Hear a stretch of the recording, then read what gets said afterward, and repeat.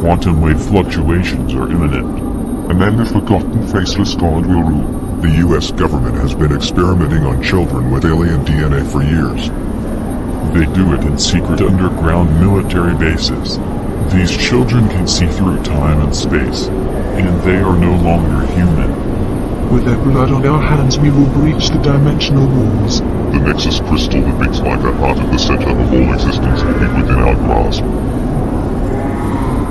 The Dark Lord will manifest as cancer amongst the religious, who will see his faceless image in the tumors that end their lives. I miss my old human form. Flesh is a weakness.